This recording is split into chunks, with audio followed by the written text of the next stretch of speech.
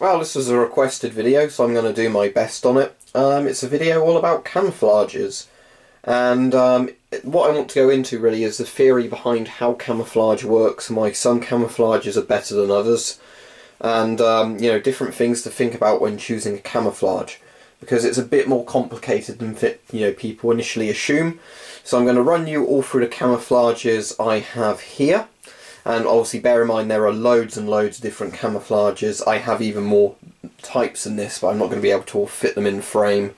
And some of them are just similar to other patterns with slightly different colours. So let's go through these camouflages. I'm just going to open this door here in the attempt at hopefully putting a bit more sunlight in, but I don't think we're going to really get it. But okay, so I've got 90s terrorist camo trousers on, the red and red and white and black ones. These aren't really proper camos, but they're quite fun. So anyway, you've got British Desert. I'm assuming it's called Desert 95. It was the one that was used for quite a while until it was replaced by multicam, and this is one of the most effective desert camouflages ever made. The reason being that it's only got two colours on it, which is something I'm going to come back to, but both of them are quite pale colours. You've got like a darkish brown or a mid brown, and you've got a light brown or sort of grey colour. Then you've got MTP or multi-terrain pattern that replaced it, very similar to American multicam. And this one is basically where it's designed so it can be used in both desert and woodland to a degree. And it's where it mostly just uses pale browns and greens, so it should blend in mostly anywhere. To the right of this we have German Flecktarn. This is obviously the modern German one, not the World War II German one. But this is mostly designed as a woodland camo. It's got various greens and browns in it. I like Flecktarn, but it's a bit too dark, which is something we're going to come back to. Next we have British 95 Woodland, and this is the version that's printed on raincoats. Basically, when Britain did 95 Woodlands and some of the other woodlands, they had a slightly lighter and darker variant. The lighter variant works better, which again I'm going to come on to. Here's a Yugoslav or Serbian camouflage from the 90s. It's very good. I think it's called maybe M93 camo. And the reason I like this one is it's a woodland ones, but the colours are more muted and lighter than, say, the Flecktarn. You can probably tell by looking at them that the colours aren't as dark on that, which makes it good. And here we have East German Stricktarn, which is one of my favourite camos, and it's a good camo because it's very bland. It picks up a lot of ambient light, so it tends to look like the right shade of what's around you. If you're in an area of lots of green light coming through the trees and the leaves, it looks green. If you're in somewhere where it's muddy and dirty, it looks brown. If you're in an urban area or a snowy area, it looks more white or grey. So it picks up ambient light very well, which makes it a really good camo. But anyway, what I want to talk about is the theory behind how camouflages actually work, and there's two things to consider. It's the colour of the environment you're in. So if you're in woodland, it's obviously going to be mostly green. If you're in the desert, it's going to be more yellow or brown, that sort of thing. And the disruptive pattern. Now, obviously, what most camouflages try to do is match the colours, so you should be able to see with both multicam, the Flecktarn, the British 95 and the Yugoslav one, they're made in kind of green and brown colours that are meant to, represent woodland. The problem with a lot of camos is that they end up being too dark. Now, the problem, I'll try and explain this. The idea is that obviously if you go out in the woods, there's lots of different shades of plants. So you have bright greens, dark greens, you have browns and everything else. But if there's shade, now I want you to actually think about this properly, because it seems a lot of people don't when they design camos, and there's some good articles on this. If I remember, I'll put them in the video description. Let's say you have a light pair of camos. So let's take in the multicam because it's a lighter colour. Again, I apologise for the poor lighting in here, but I can't really do it very well. So you either have the multicam or the Stricktarn, or the German Raindrop, and or the British Desert for that degree, or the Yugoslav one, regardless.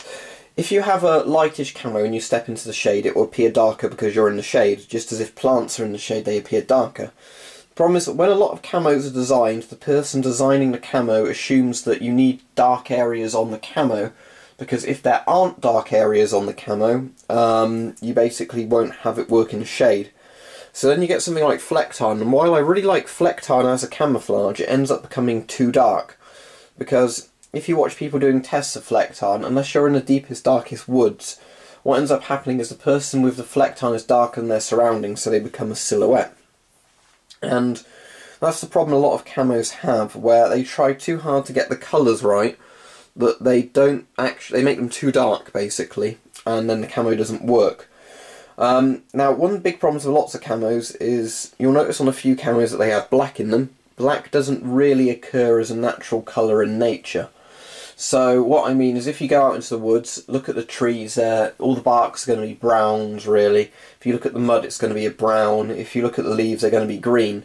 You won't really see, you know, naturally occurring black unless you're in an area which somehow has like volcanic rock or something, which isn't where these camos are designed for. So you've already got a like colour in the camo that's darker than its surroundings. So what you have with these is really lighter colours are better. So that's the reason that Strictan ends up blending so well to its environment, is because it's a lighter coloured camo, it picks up, you know, the light around it and seems to appear a similar colour. So lighter camos in general work better. Unless you're in somewhere that's really dark, I'd always go for a lighter camo, because the shade will naturally make your camo appear darker when you're around it. Now, another thing as well is camos can sometimes surprisingly work in environments they're not meant to work in. Now, this is obviously why camos like multicam came around, was to, you know, try and make a camo that would work in more than one environment, and it's basically by just having mild greens and browns, you know, that you'd find in most areas. But British Desert on the left, there's a good video of a guy who tests camos. I'm going to try and link to his channel in the description if I remember it. And he tried, I think it's in Texas he is, but anyway, he tried it somewhere in America in the winter.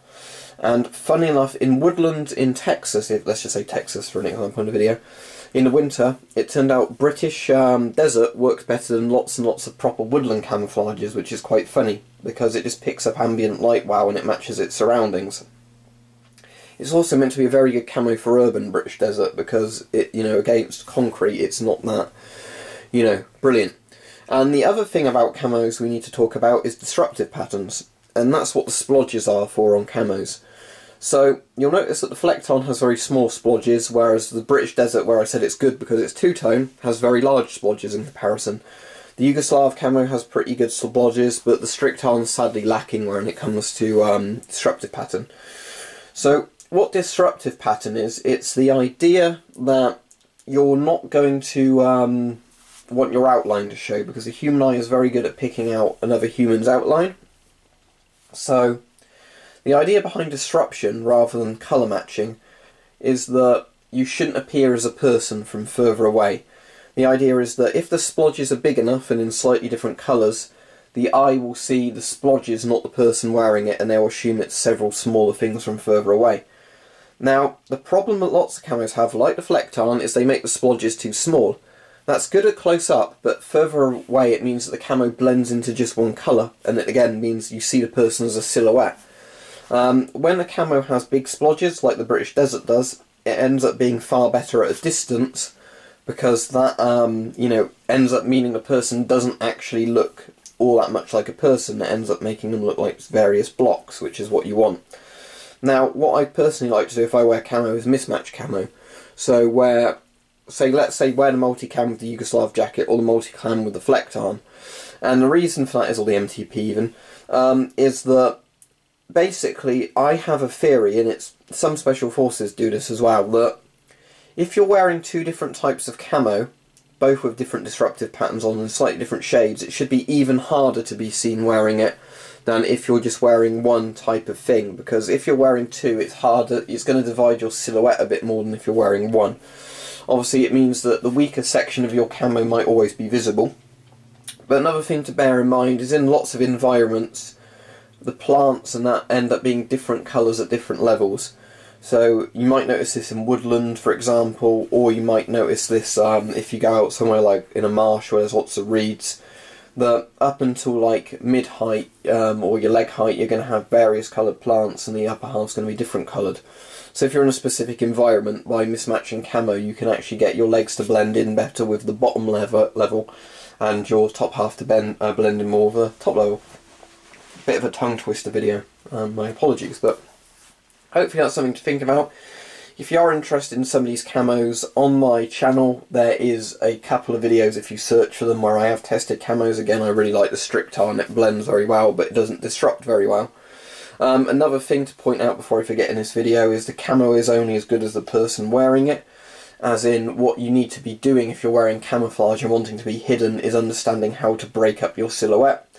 So, for example, you don't stand on a ridge where you can be seen as a silhouette. For example, if you're walking across a field, you don't walk through the middle of the field, you walk along next to the tree line.